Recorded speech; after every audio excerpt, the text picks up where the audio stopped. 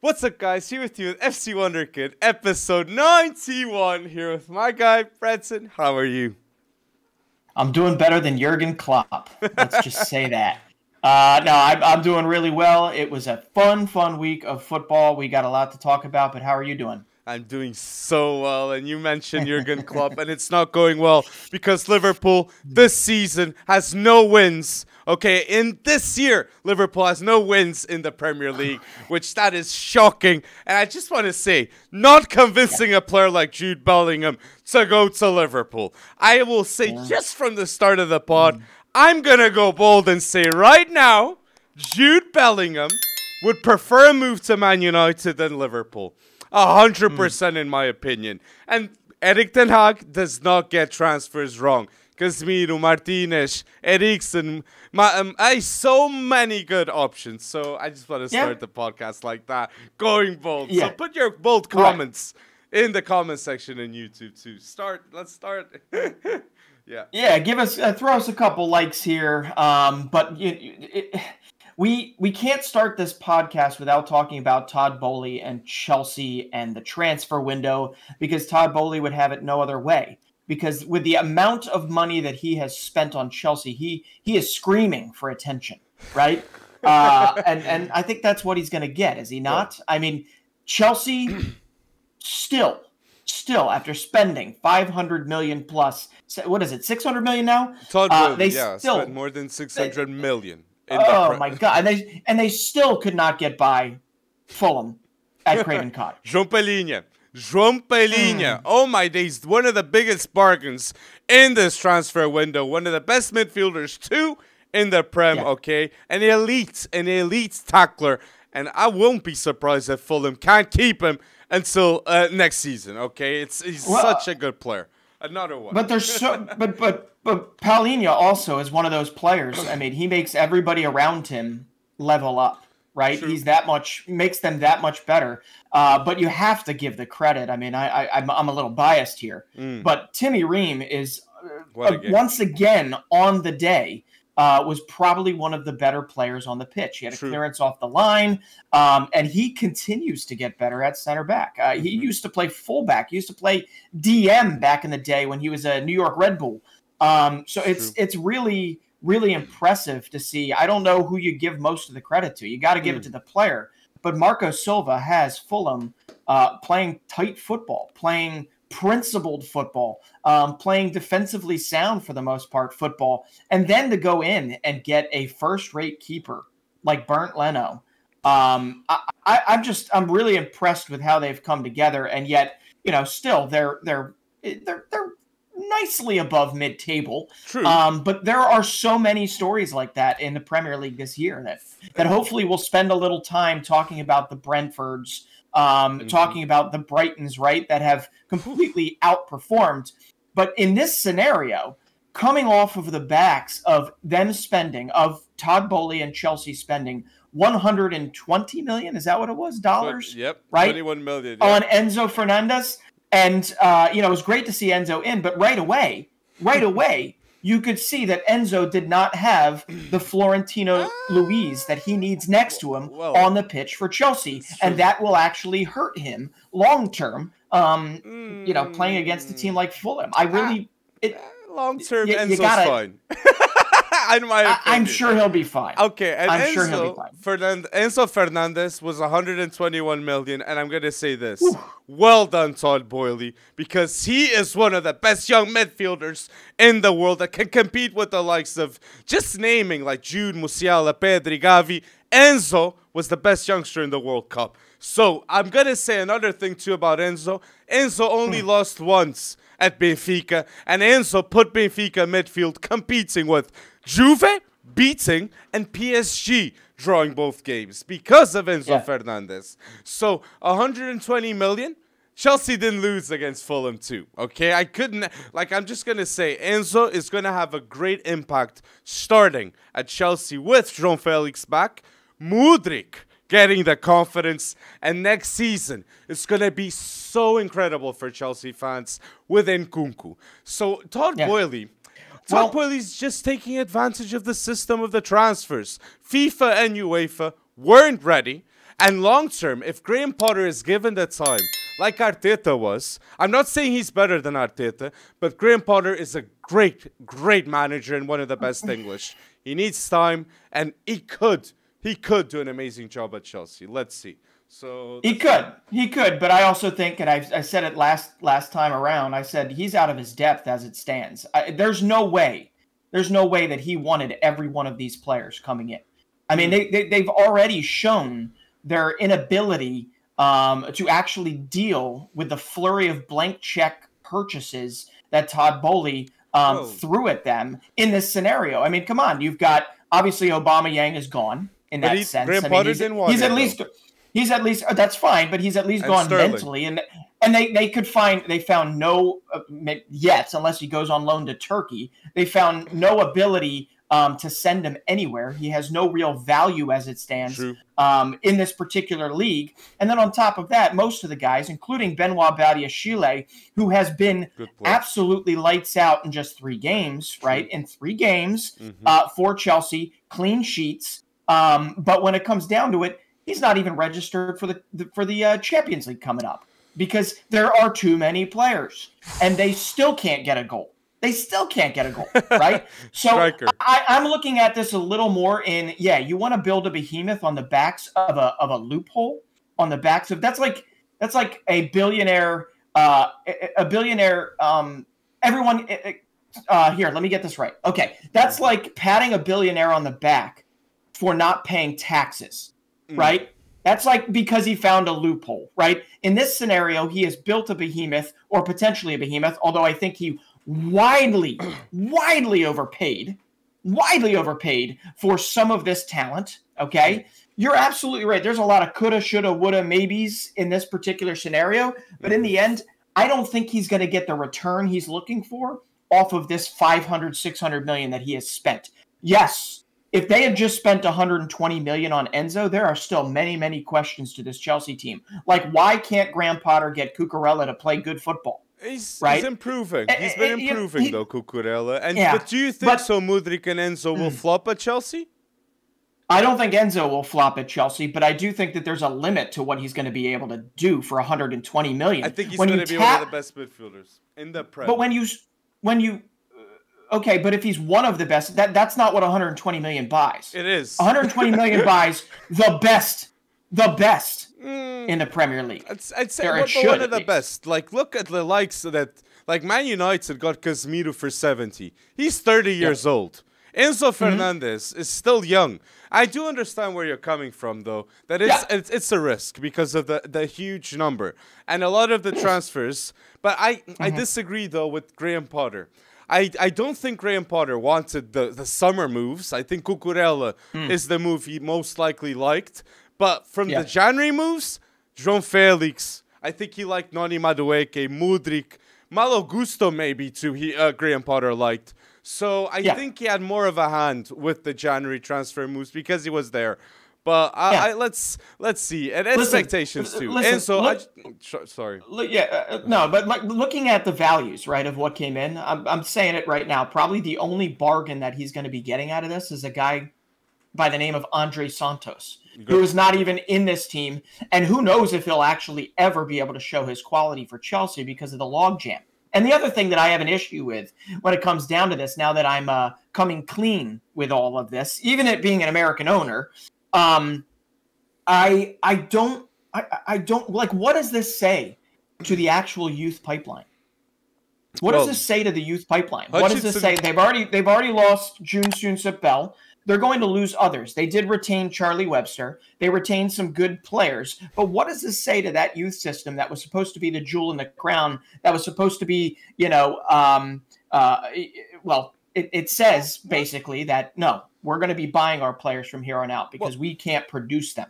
Mount is there. Reece James is there. I think the pinnacle. I got it, but most people are turning on Mount. But, Hutchinson played this season for Chelsea. He wouldn't have played for Arsenal, maybe. He could have, I'm not saying. But, I still see...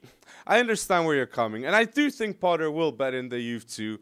But I just wanted to say, too, with Enzo, I think the biggest winners with the Enzo deal was River Plate. They have got more or less 50 million from the Enzo Fernandez deal, getting 25% of that transfer to Chelsea, and they got 32 million. 32 million. And Enzo only played 5 months for Benfica. So the biggest winners were River Plate because they already had everything prepared for it. So that is true. And Andrés Santos, I completely agree. They were right with that. Malo Gusto too. Mudryk, I think it's right. Enzo, I think it's right. Which one don't you think is right, so? I still don't like the Mudryk deal. I don't think I think you could have gotten a much cheaper, better winger. Even looking insularly, even looking, like Anthony Gordon? You've got a bunch of wingers already. No, not Anthony Gordon. That's an overpayment too. That almost feels like money laundering in some respects. No, I'm talking about look at the Brighton side of things, right? There you go. Kaoru Matoma, okay, 3 million. All right, now was that a scouting feat or was that just luck? That's right. Insane. Was that a scouting feat or was that just luck? But they also they signed Noni Madueke for 30 million. True. He's not even really gonna. He's made his debut, but Mudryk is gonna take some time. He's gonna have to take some time to transition to this. He's either gonna be a big flop or he's gonna be a ridiculous star. Right? There is no middle ground for this. I just don't think he's as good as a player as everybody's making him out to be, or they really, really want him to be. I think there's a lot of inconsistencies to his game, and I want to see it. He wasn't as great for Shakhtar, and he winds up literally being Shakhtar's I think most expensive. Yeah, definitely his most expensive outgoing transfer. So I honestly, I want to look at it, but then it just continued. I want to look at it with bright eyes. I want to look at it as a way forward for Chelsea. But Chelsea was not broken before Todd Boehly came in necessarily, right? They were not even 18 months removed, not even 12 months removed. Yes, but you can still have a very good overperforming team with an aging team. You don't need 25 new pieces, right? Unless you're Nottingham Forest, apparently, and you do 29 and your best player is still Brennan Johnson. But when it comes down to it, the way I look at it is if you're going to spend 600 million, right, before the loophole gets shut, before UEFA catches up, before everybody catches up to what he's doing with the 8.5-year contracts and all that fun stuff, if you're going to do that, right, then what time frame are we giving Todd Boehly to get this done, right? They need to win the Premier League and they need to win it stat. But they're still in 10th place. This is the most expensive 10th place team I've ever seen. It's still getting started. And I know of course, but Kai Havertz is still getting started. Cucurella is still getting started. Everyone new is still getting started, and they don't have any answers. Havertz is not new, but I know he's not new. I think there's a total rebuild that needs to happen at Chelsea. I think Havertz will go. I think Pulisic will leave. Ziyech, Conor Gallagher, Aspi, okay. Thiago Silva's been monumental, but I don't know if he'll stay long term. So Mendy, I think there's going to be a lot of transfer moves done until the summer. And replaced by who? And replaced by who? By who they're getting. Enzo's going to replace Kante. Christian Pulisic is a better winger than Noni Madueke. But he's not better than Mudryk. He's a better winger than Mudryk. He absolutely is better than Mudryk. No, he isn't. 100% absolutely is. Oh my gosh. Absolutely is. Are you serious? I am serious. He's done more in his career than Mudryk has done. Mudryk has been good for the last 12 months, if that. Christian Pulisic's biggest issue is that he hasn't been able to stay healthy. That's it.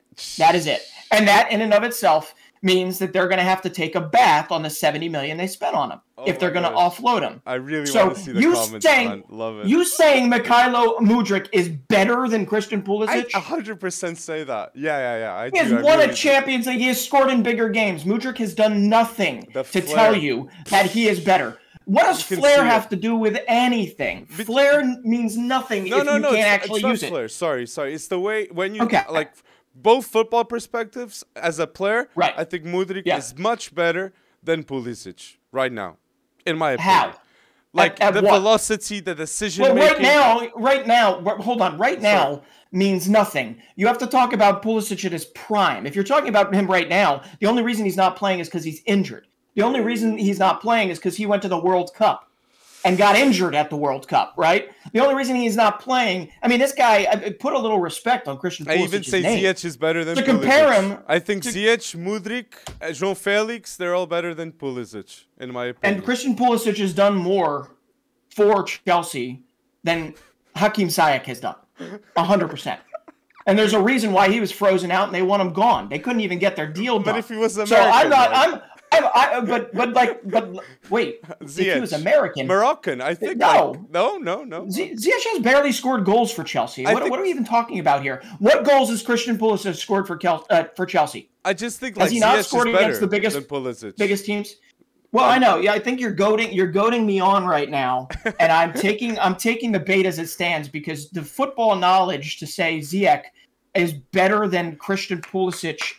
I don't even know now. I don't even know what frame you're looking at it at because everything is all over the place. Mudryk has been on somebody's mind for like not even 8 months. Okay.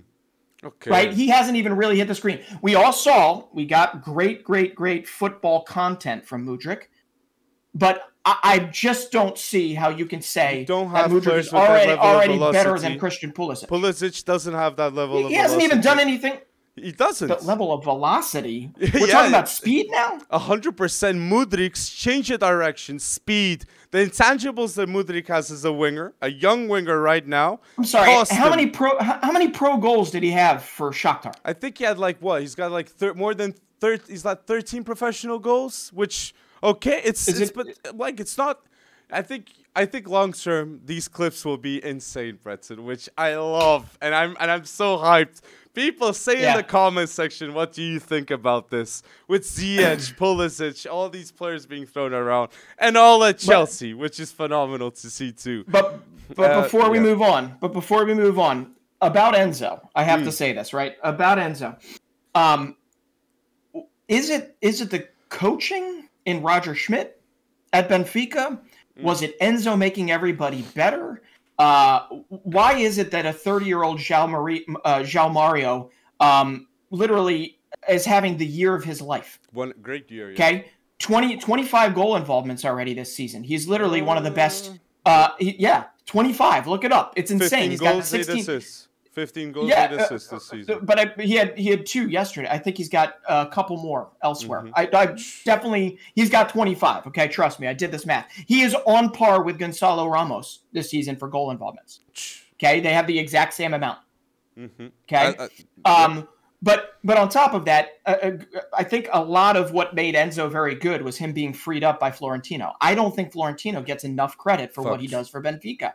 And there's no doubting Enzo Fernandez is worth, I wouldn't say he's worth 120, but he is a world-class star. But a lot of it is we're buying him. This is the purest example of potentially buying somebody at their high, at their absolute market value high, at their absolute value level of, he's coming off of Young Player of the Year in the World Cup. Not Young Player of the Tournament in the World Cup. He's coming off winning the World Cup. He's coming off of playing 29 games in a Benfica shirt and only losing once, that weird 3-0 loss to Braga, right? So this is the purest definition of somebody going in and buying a stock as high as you most possibly can buy him as it stands right now, with the expectation that it turns into an Apple or something, right? We turn into the best company ever. And I honestly believe that that's going to wind up being more of an anchor on Enzo than it is on being a buying somebody for a proper amount of money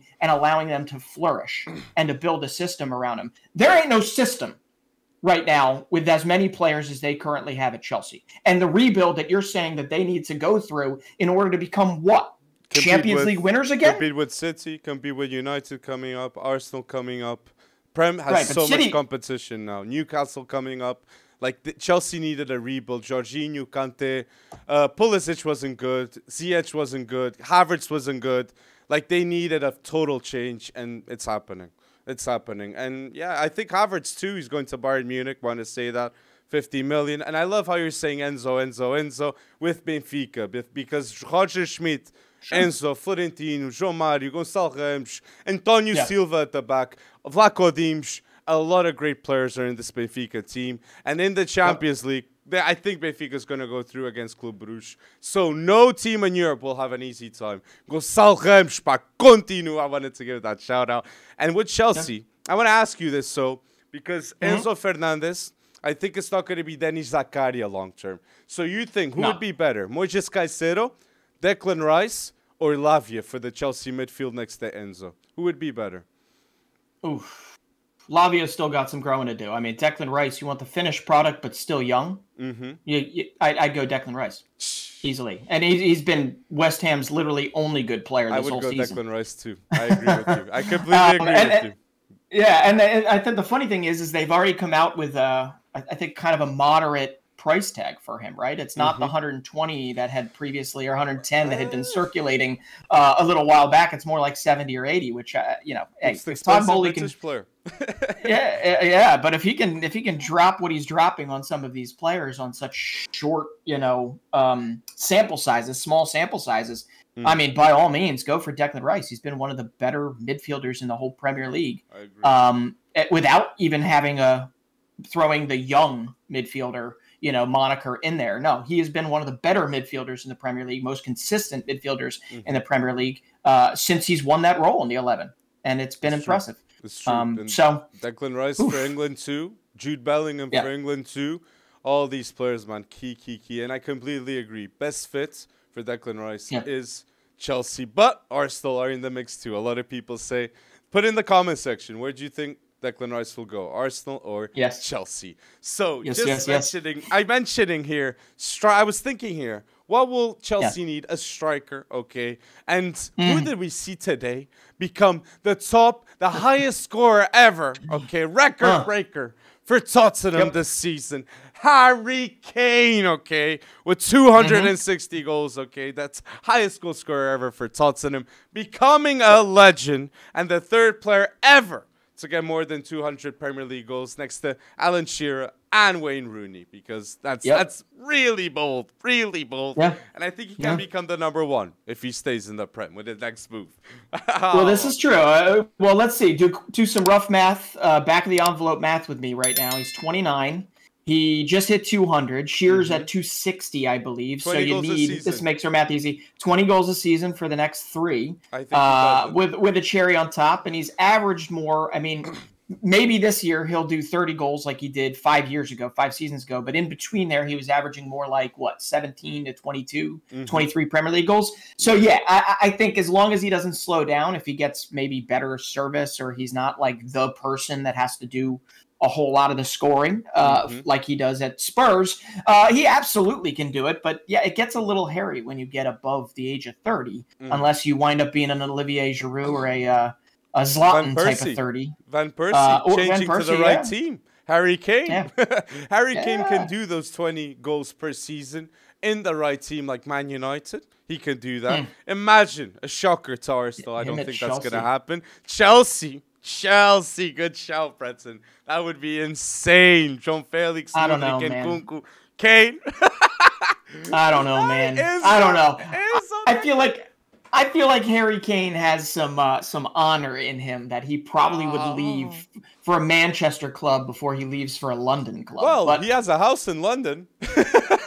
He does, but it's also the kind of the principle, I think. I mean, you literally were brought up. Routine. You are North Arsenal. London he was royalty. brought up in Arsenal. I know. I don't see it happening. I see Manchester United in this future. I do see that too.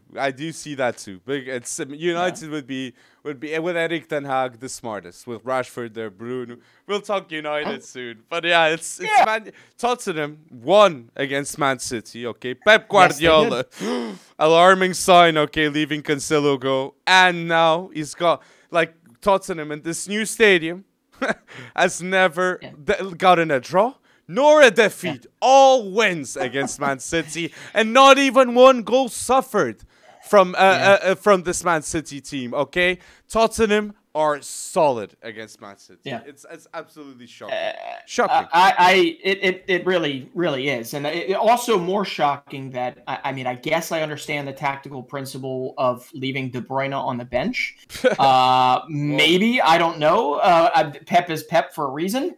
But it was a little alarming Awkward. to not necessarily see him in the 11 when you've never won and nobody's ever scored, or City has not scored at this Tottenham Stadium, this beautiful, beautiful stadium that I really want to go to. We got to go there one day. But listen, I honestly believe that one of the biggest plays of the game, this is going to sound goofy, was that first tactical yellow card that Cuti Romero took by wiping out Haaland.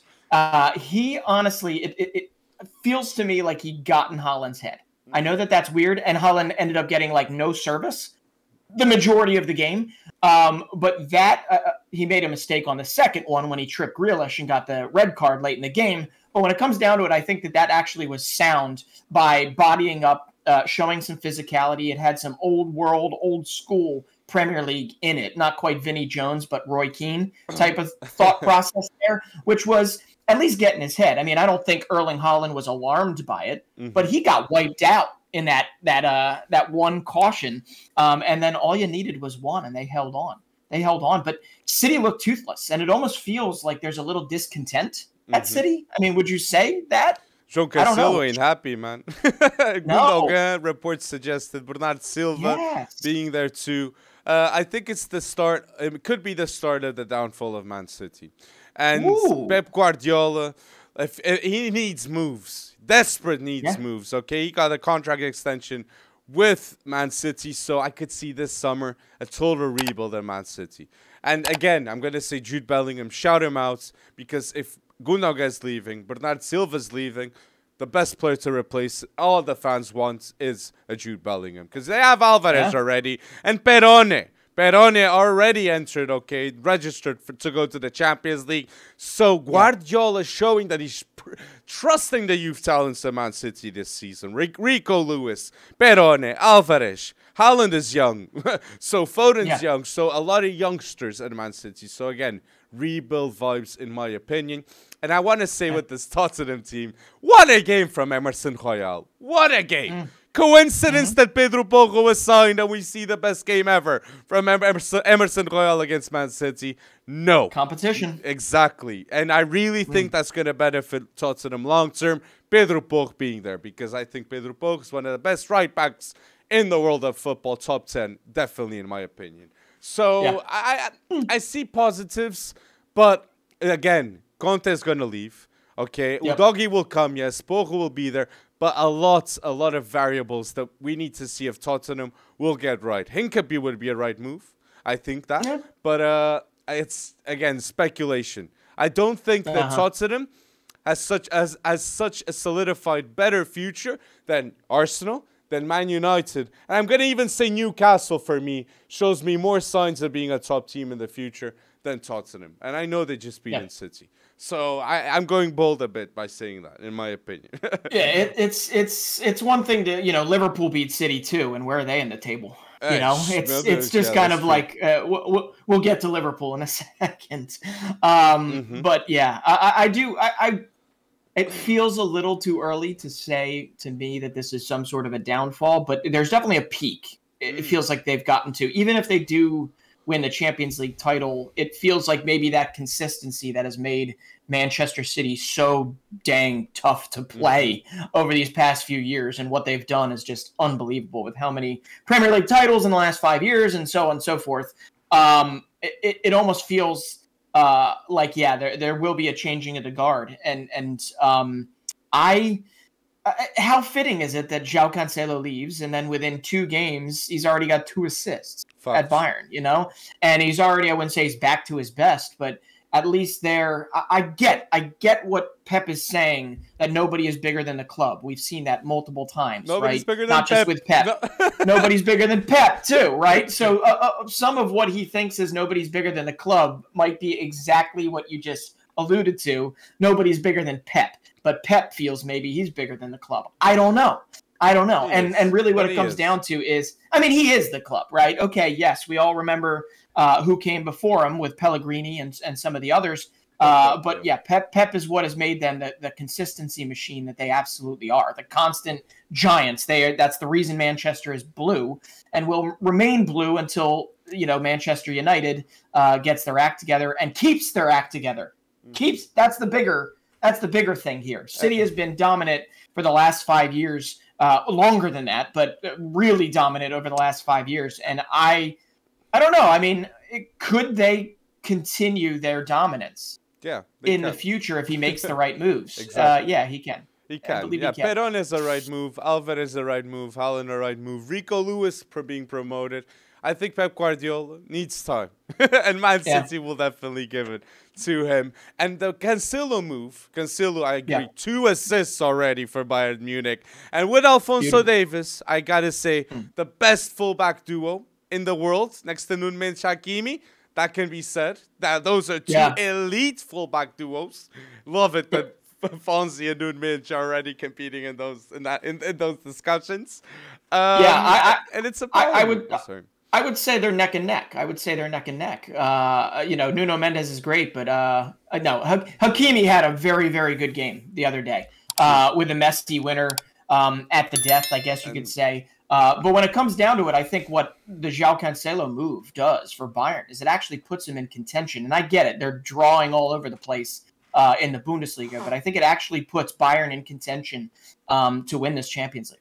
Mm-hmm. I really do think that they have a chance with those guys. If you can get Cancelo 85%, that's a made-up number. If you can get Cancelo 85% of what he was at City, he's definitely above Pavard. He's definitely above anyone else that they'd be putting there right now. So if they can remain healthy, Bayern Munich, I think I have to throw them into a Champions League favorite type of conversation now. I think they don't they don't beat Real Madrid though. I'm gonna say that. I think they don't beat. But Man City too.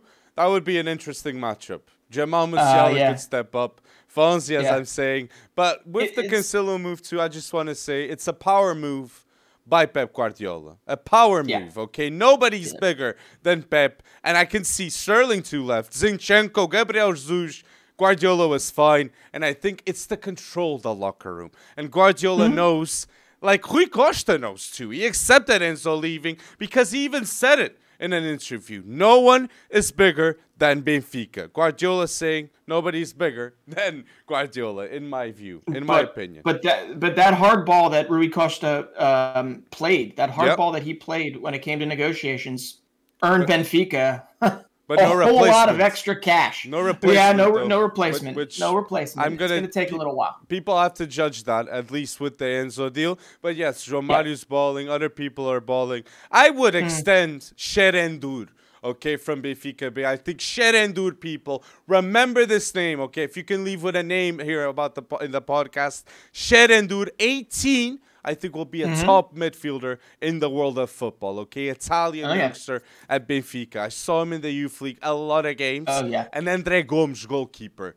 2 enormous talents. Wanted to say that. And Liverpool, we mentioned Liverpool just a bit. I want to ask you, is the Salah extension a mistake? Their heart was in the right place. Their cash, their wallet was in the right place when they did it. It made a whole lot of sense. I just think this Sadio Mane, him leaving, it's like the soul of the club is gone. So the injuries. Keep Mane, Salah go. I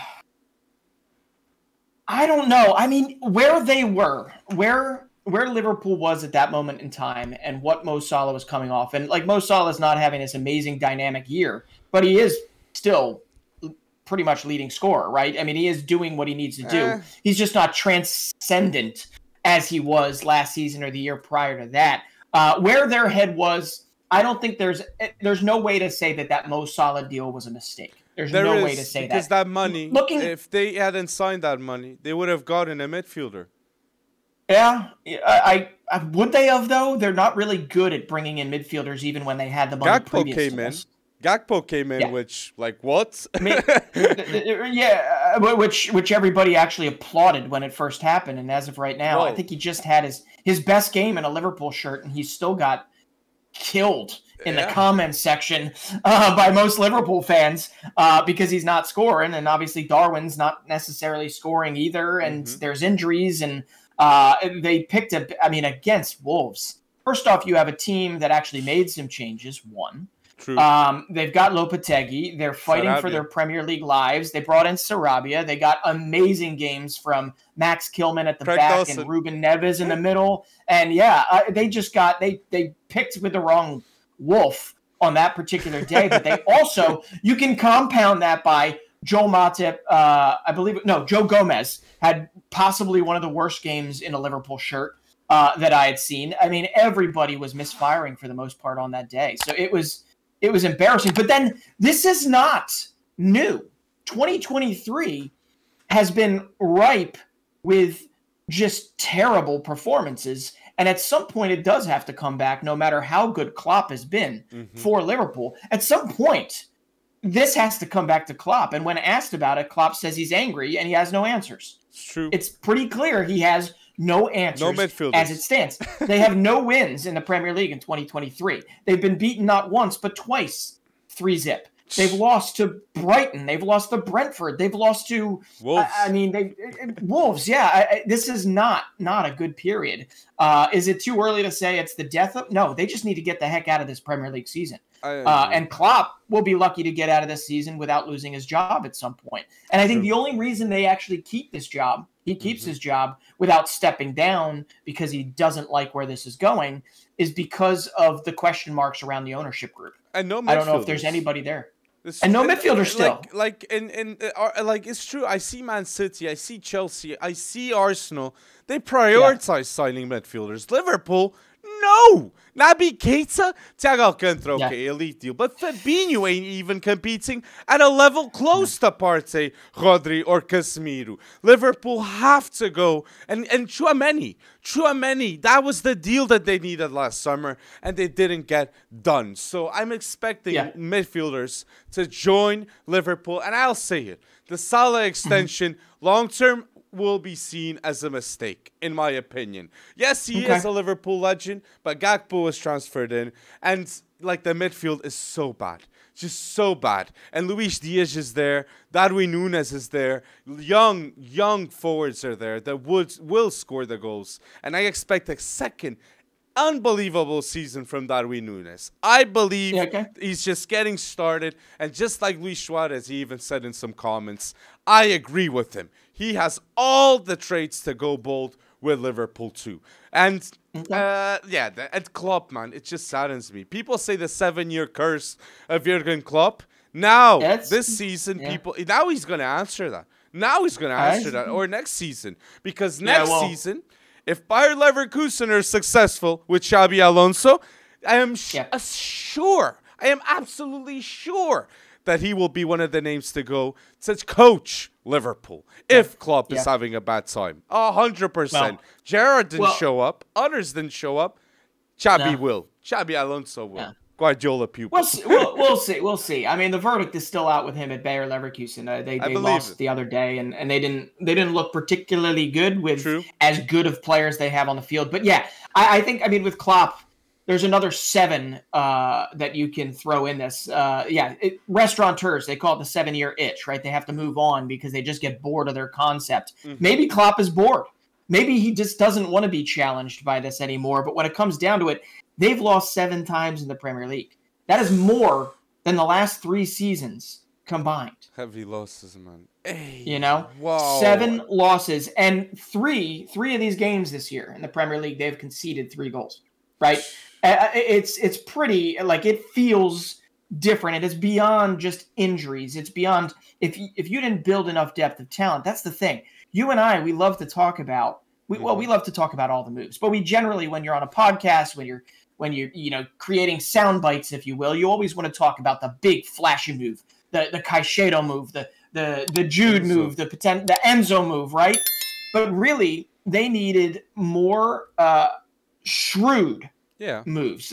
And a lot of these moves that they thought were shrewd, Naby Keita was not a shrewd move. None of them worked out. A lot of their depth moves have not worked out. True. Right? True. And that's the issue. There's a crisis of depth at Liverpool in terms of depth of talent that fits into Klopp's mold. Completely he's too one-dimensional. When Alexander-Arnold and Robertson don't work, they're too one-dimensional. And Tsimikas, he's good, but he had a great little run of form, but obviously from a sustainable standpoint, they just don't have the depth. They've been riding Joe Gomez for years and years and years when everybody has been able to tell them that Joe Gomez is not necessarily a Premier League center defender. I'm sorry. That's right? a hard one. He can play fullback too. It is hard. He can play fullback. But he's got versatility. Not at their level. Or Virgil van Dijk. Not even close. Yeah. And Matip too. All three are better than Joe Gomez. I agree with that. It's tough. And they still have a bloated wage bill. And it's not just Salah. They still have a bloated wage bill. So and you look at Man City at center backs of, like, let's say just Virgil van Dijk, Konate, like Matip, and then you have Joe Gomez. And then you see City with Laporte, Ruben Dias, Akanji, Hake, like Stones, all solid options. So that's what Liverpool have to compete with. And it's so, even Chelsea now. Benoit Badiashile, Thiago Silva, Wesley Fofana transferred, Aspi fourth option. Like, it's insane the level of competition that the Prem has. And they let go of a Christensen, Chelsea, to go to Barca, which we will mention more. But I think Liverpool just have to start spending, because Chelsea is, Man City will spend, Arsenal will spend in the summer. I believe that will happen. Newcastle too. Everybody's going to spend. So Liverpool, start. That's my main message. But the thing with Liverpool is they have, when everybody's on, right? They have the Premier, the Premier League chassis. They have a Premier League winning chassis, right? They have players that are capable of being incredibly world-class and playing a phenomenal style of football that we've kind of forgotten, right? Okay, maybe it was on display in that 9-0 win over Bournemouth, which was basically just false confidence for every Liverpool fan out there to think that Liverpool was back, right? But when it comes down to it, they still need to compete in the Champions League. They got Real Madrid coming up next, right? If I'm not mistaken. And Real Madrid right now, we can go to them at some point. They're having a crisis of confidence as it stands too. But Liverpool's beyond that. And I think, yes, the flashy moves are there, but I still think they have, when Liverpool is healthy, they still have a team capable of at least competing for a title. What they don't have is those really shrewd, smart depth pieces that allows them to provide themselves with continuity. And that's what Pep Guardiola got over the last 5 years that Liverpool did not get, right? Pep going out and getting Ake and Akanji and being able to put them. Akanji is not world-class to the point where Ruben Diaz is when he's healthy, but Akanji has been so much better than I think anybody was expecting him to be when he came in. And there's no doubt that he's been one of their better players. I think injuries cost him a lot of that price tag, because he is injury-prone at Dortmund. And so is everybody. So is everybody at Dortmund. And I want to say, we're talking here rebuild, and I don't think Liverpool will be title contenders next season. I'm going to put that out there, because I think City, Arsenal, and Man United, and Chelsea, obviously spending too, they're going to spend incredible. But I want to focus on Man United now, because Man United have the 4th highest wage bill in the world of football right now. And Erik ten Hag is doing the restructuring of the club. When he finishes in the next 2 seasons, when everything's organized, United will be a successful team in Europe with Erik ten Hag. I want to start by saying this, because yes, I was completely shocked by seeing that they were the 4th highest paid. But that we saw that United game against Crystal Palace.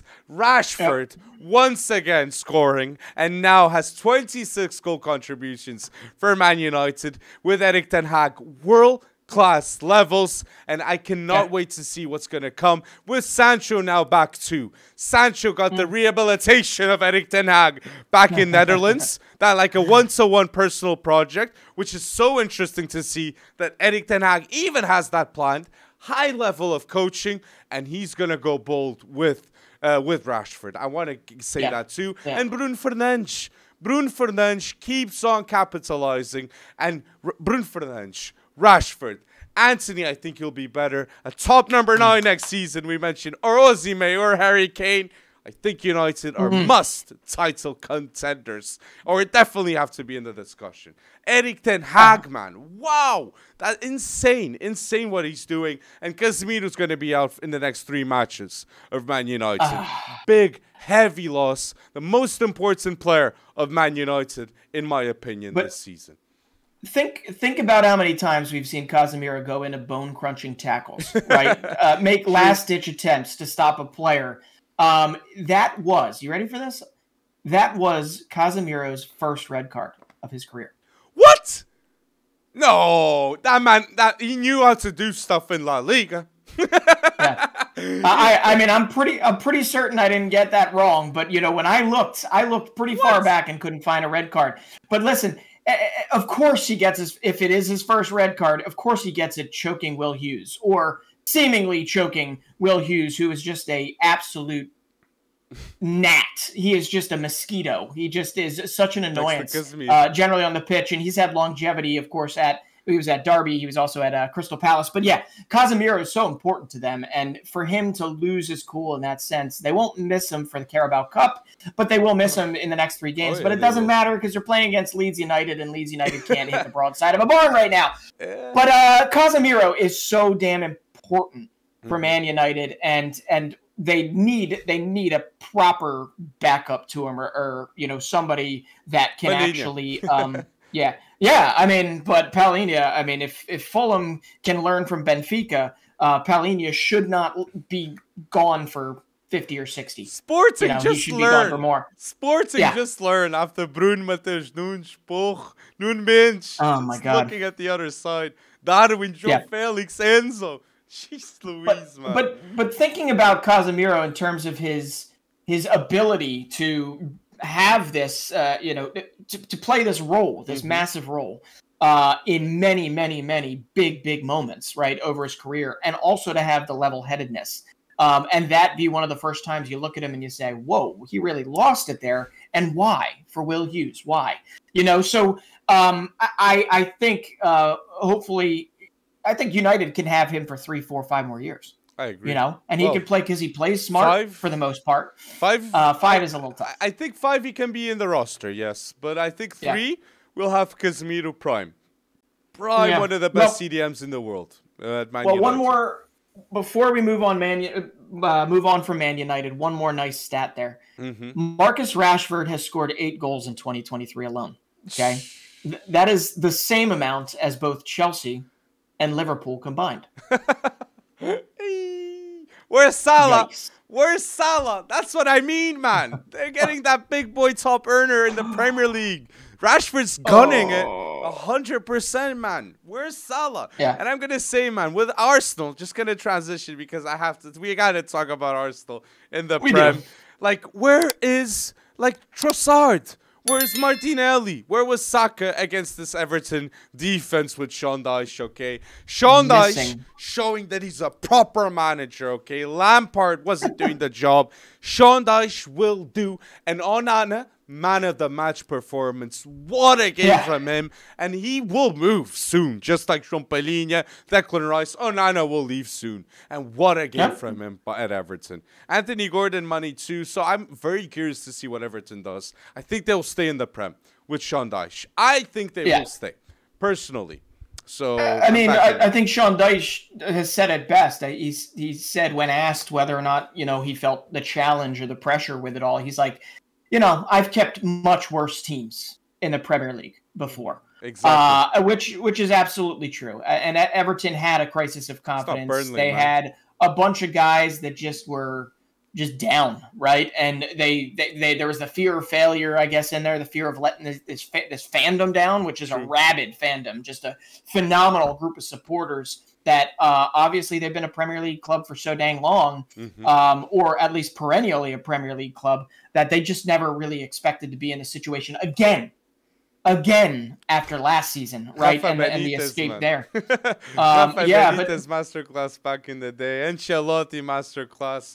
Top managers seem to be needed at Everton. It's just what a ridiculous game for Arsenal to turn off the fire, right? To turn off the desire, right? It was such, maybe it was written in the stars that Everton get Dyche. Dyche takes him through the beep test, takes him through, all this stuff that you wouldn't see happen, I guess, so early on or mid-season.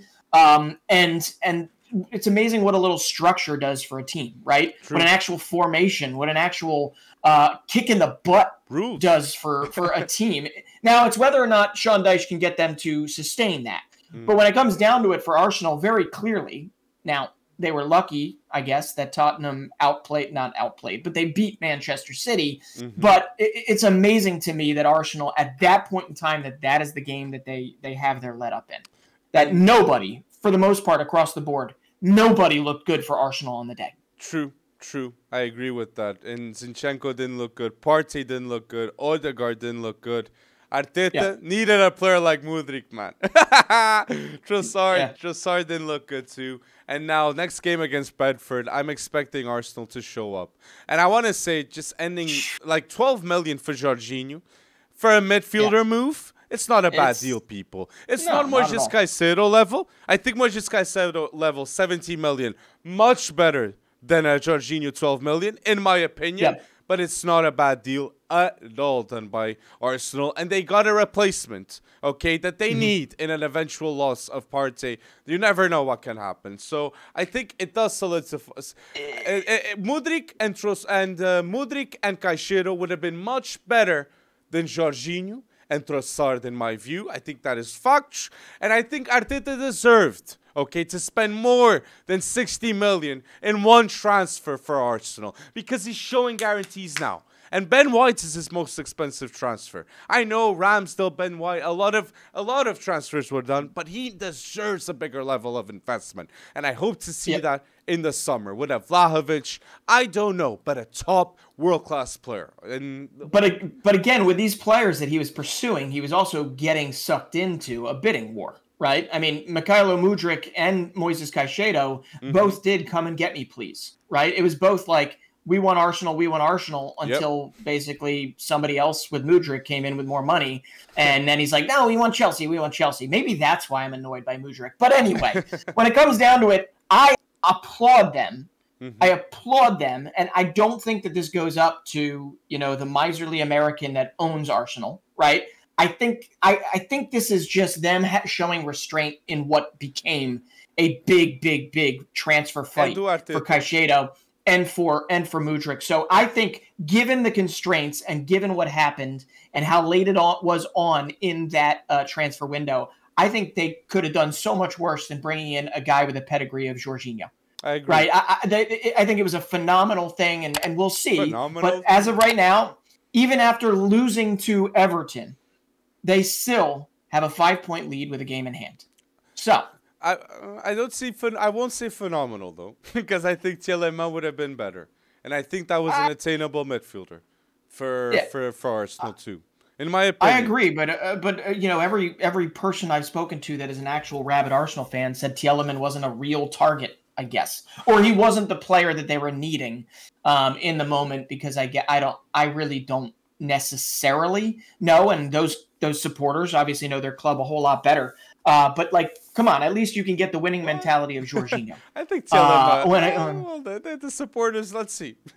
and I fully expect Arsenal to spend in the offseason. I agree. He's gotten the green light. He has gotten the green light to spend. So I fully expect them to spend, and wouldn't it be pretty ridiculous if they spend on the backs of a actual Premier League title? It's true. So Champions League football coming to Arsenal too. Excitement, and Arteta would deserve the backing in the summer too. So, but you know what is amazing right now? That over there, because I don't know if we're going to get to this in the Wonderkids. You've got Eddie Nketiah. You've hopefully got Gabby Jesus on his way back. But my goodness, this is a loaned out Arsenal player. Obviously, could be an American player. He could be an English player. He could be a Nigerian player in the near future.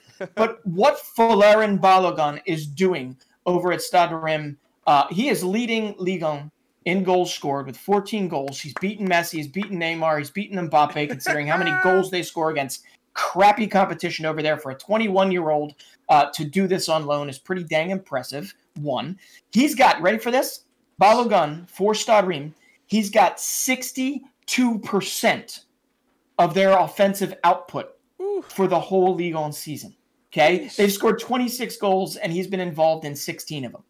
Okay? They have not lost in, I think it's like 13 games since this 30-year-old Will Still took over as caretaker of the club. Exactly. Will Still, brought on and cultured by Football Manager itself, doesn't even have a UEFA Pro license. And this 30-year-old manager, they're paying a fine for every game that he takes charge because he's only got a UEFA A. It's amazing. It's just such a cool story. So if you guys don't know it, go look up Will Still. But he would not be doing any of this if he did not have Valérien Balogun doing his job. So when it comes down to it, I got to ask you, do you think Balogun has a future at Arsenal from here on out? I think they should definitely consider him in the summer.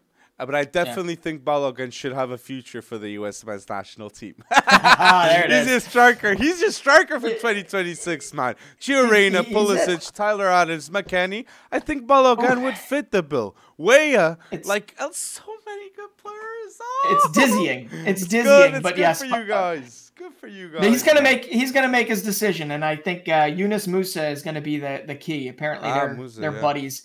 And Musa's been buttering him up against, I guess, Arsenal behind Academy. The scenes. So Arsenal Academy, both. That's exactly right, sir.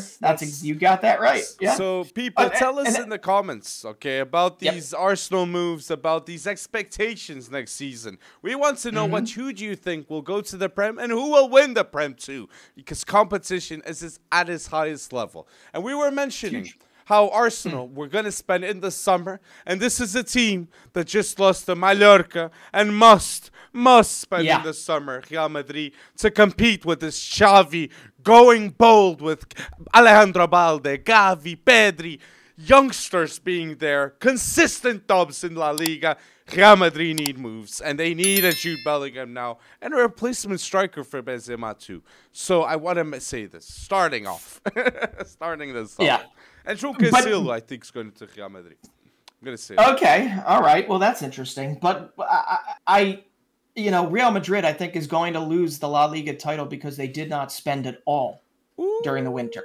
Interesting. I really do believe that. I mean, looking at them against Mallorca, this does not look.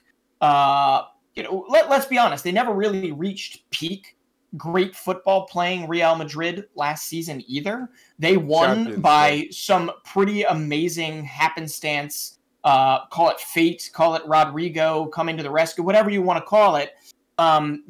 They were never necessarily the best version of themselves last season, and they haven't really reached that this season either. But that game against Mallorca, credit to some good goalkeeping for Mallorca, but Real Madrid, this is what they're doing still. When they needed a goal, because they were getting shut out by Mallorca, when they needed a goal, they were still rolling out Mariano Diaz. Okay, I have nothing against him as a player, but he's not a La Liga. He's not a La Liga winner, man. Like we've been saying for 2+ years, Real Madrid needs a backup striker to Benzema.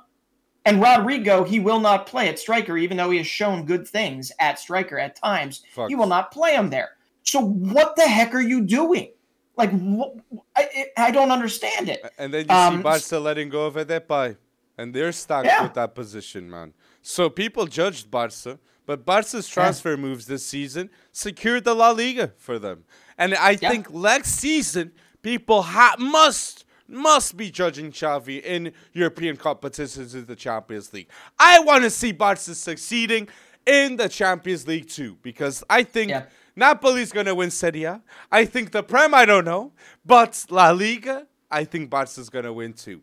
So I just wanted to say that. Barca, and goal contributions, Xavi, that beautiful Xavi ball has 32 goal differential, which is 39 goals and only 7 goals suffered.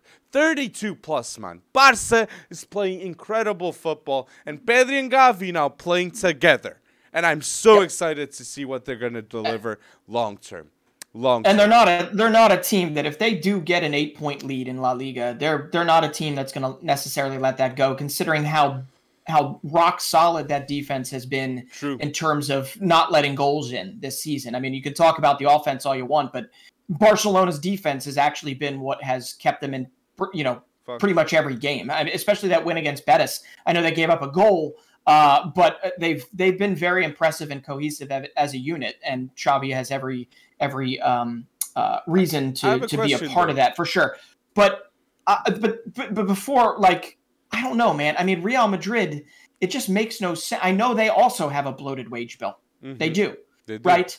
But there are shrewd moves that can be made that are depth. You could reach into Castilla, which is still one of the best youth academies on the planet, and they don't give even remotely enough opportunities to their Castilla stars. So I just don't get why they're doing it. And all I can say is 7 points in 5 games, whether it's Carlo Ancelotti or not, 7 points in their last 5 games is not good enough. It's Champions League focus time. It's Champions League focus time because against Liverpool, and they're gonna win it. They're gonna win it. I really think they're gonna win it. And I have a question though.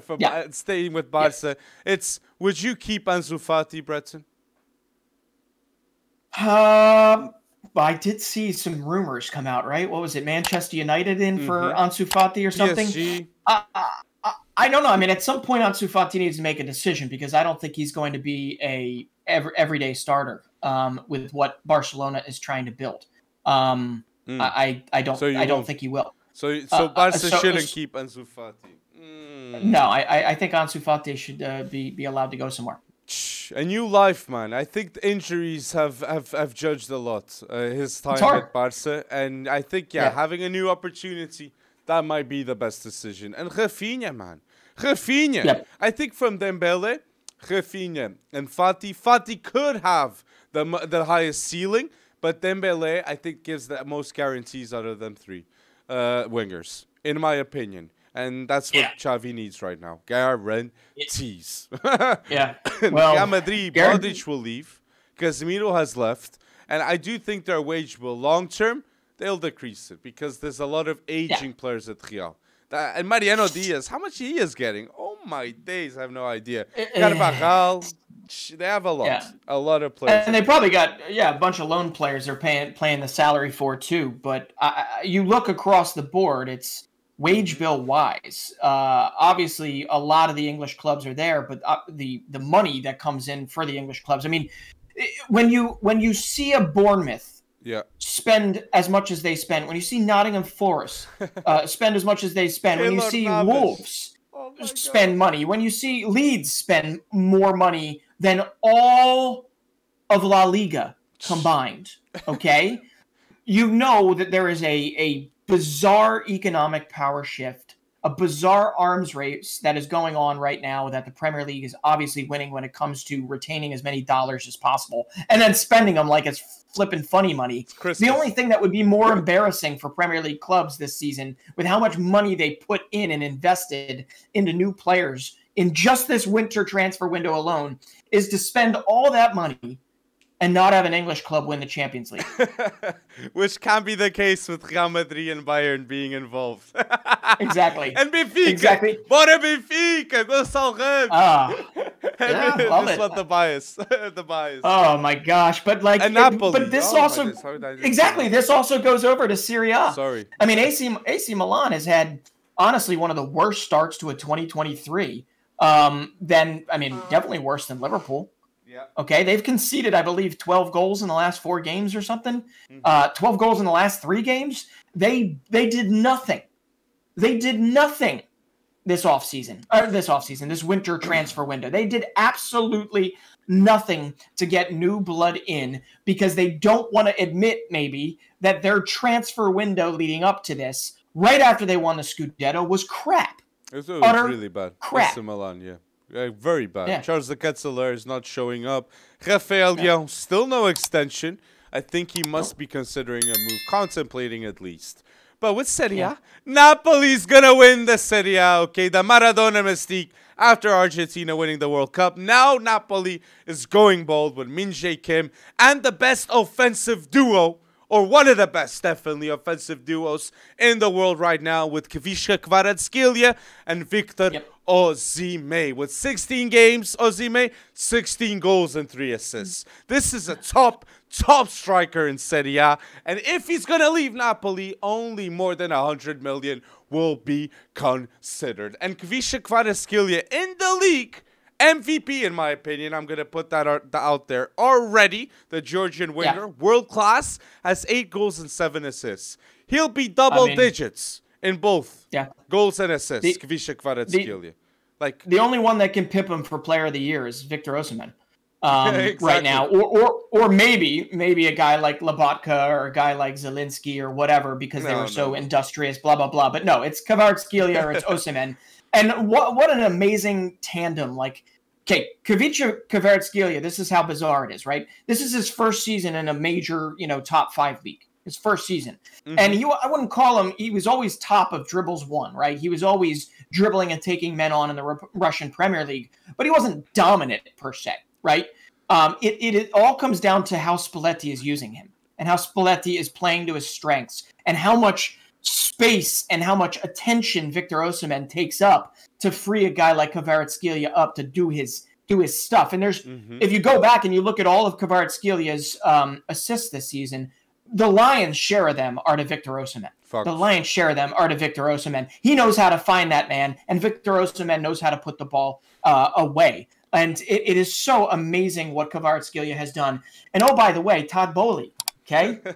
9 million euros spent on this man. 9 million euros spent. Not 120, not 60 for Kai Havertz. I know he didn't spend 60 on it, but I'm saying a big price tag. I get it. It's few and far between that it ever happens.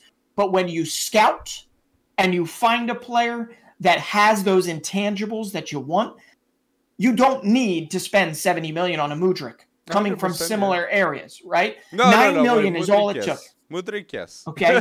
Yeah. Well, you do now because you wait. You didn't scout him previously. You scout him after he does some cool things in the Champions League, and his price tag goes up from 5 to 70. Every one of these teams could have seen those intangibles in Mudryk previously to this. They needed validation before they pulled the trigger. Exactly. They didn't get the validation before Kvaratskhelia came in, and that's why Napoli is going to get just massive amounts of money for this human being. And 22 goals and assists in 22 games this season in Serie A is absolutely mind-boggling and phenomenal, and he is still so fun to watch. As fun as he was the first day we saw him and he was new, he is more fun to watch right now for Napoli. So you're 100% right. Napoli will win this Serie A, and it's because Osimhen and Kvaratskhelia have formed the most unlikely tandem, most productive tandem on the planet right now. And you're saying this about wingers and transfers. It's absolutely insane that any top European giant 2 years ago could have attained for a bargain deal Mudryk, Kvaratskhelia, and Mitoma. All super affordable, wouldn't cost more than 5 million to any. And now the scouting of these teams like Brighton, a team like Napoli, it's paying off. It's paying off deservedly. And I'm going to agree with you. Napoli recruitment with Min-Jae Kim, Lobotka, all these right moves needs to be more talked about because they deserve the Scudetto, in my opinion, too. And we're talking about Scudetto.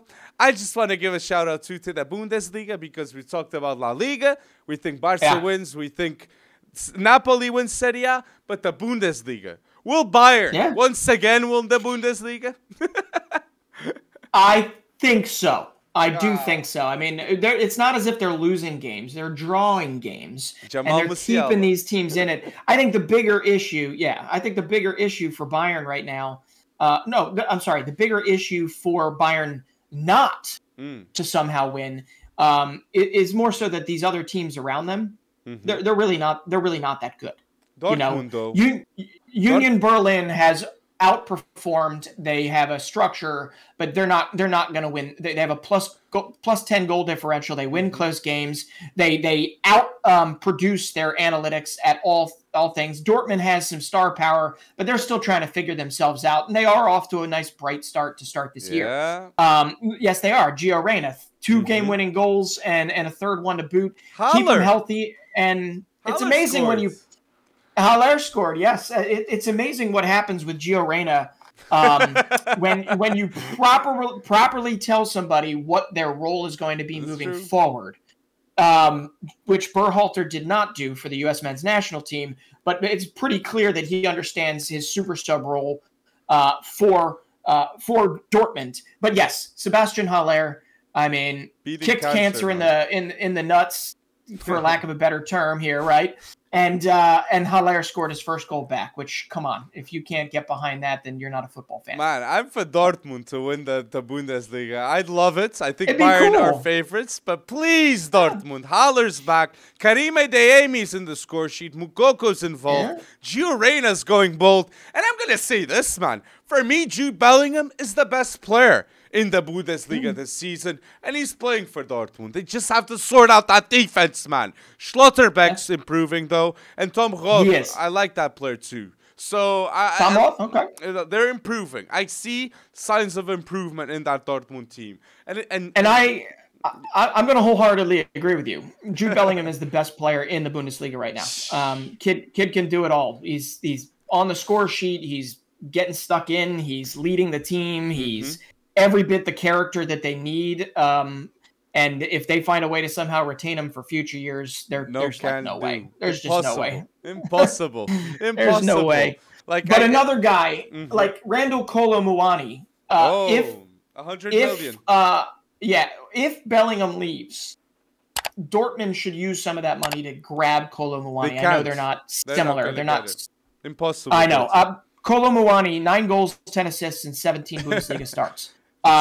He's every bit the star for Frankfurt, and I think he's got room to grow. He's 24, but I think he's like just tapping into what he can actually offer. And he's, in my opinion, he should stay in the Bundesliga, but I doubt he will. I doubt. I think Prem can only pay what Frankfurt will ask. I've seen reports 100 million. Sky News is reporting. That's 100 million? 100 million. That's why I was like, Dortmund, man. Dortmund. I don't know. But like Todd Bowley is screwing up the transfer system, man. Oh my God. True. Far reaches. Randall Colomani is good, but 100 million, come on. It's because you see Nkunku 70, for me, a much better deal, and Todd Boehly did it. True. My goodness. Well, and I think that's going to be a heck of a deal, but yeah, that's 100 million at least. Yeah, that's what the but I'll tell you, saying. If they want to keep a lot of the Bellingham, what it's going to cost to take Bellingham away, and they want to build some depth in that midfield and not rely on the Julian Brandt forever and ever and ever, a guy like, you could do no wrong than Joseph Pansel, who plays for Genk. Genk, he's got 10 goals, 9 assists, and 18 starts this season. And he's a Ghanaian midfielder that I honestly believe that Dortmund could turn him into an absolute machine. Or Manu Kone. An absolute machine.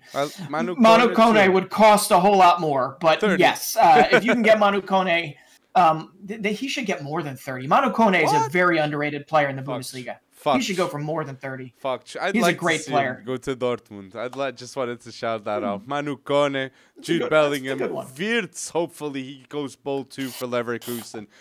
People, tell us down below, who do you think is going to win these top leagues of the Bundesliga, La Liga, Serie A, and the most important league of them all, the Premier League, as it seems, because the money is just going straight to the front. Oh, my days. And do you think, yes, the Premier League team will win the Champions League too? That was a great question from Bretson, man. And if you're listening until now, do not forget to like this video, people. Like episode 91. On our way, road to 100, okay? A weekly podcast out every Monday, okay? At 6 o'clock, okay? So we're on Portuguese time. I don't know. With you in the U.S., it's... Yeah, it's at 1. Is it 1? I think it's 1. Countless times you and I can't get it right because there's that one time where it goes from 5 hours to 4 hours. Oh, my God. True. But yes, 100 is coming, and we're going to have to do something fun for number 100 for the century mark. Yes, we do. 100%, Bretson. And people, again, thank you for listening to episode 91 until now. And thank you so much for going bold.